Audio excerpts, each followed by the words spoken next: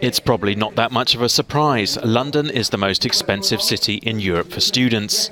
A new survey from nestpick.com, a search engine for apartments in Europe, found that London costs an average of €12,450 a semester in a student's first year.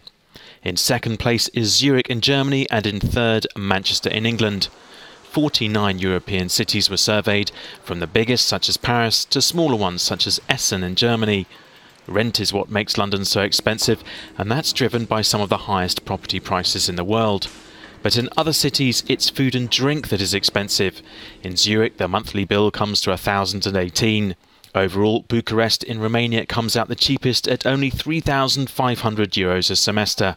It's followed by austerity-hit Athens, which is hardly a surprise, and then Bremen in Germany, Europe's richest country, which is. And in Stockholm, Copenhagen and Helsinki, no university fees are charged at all.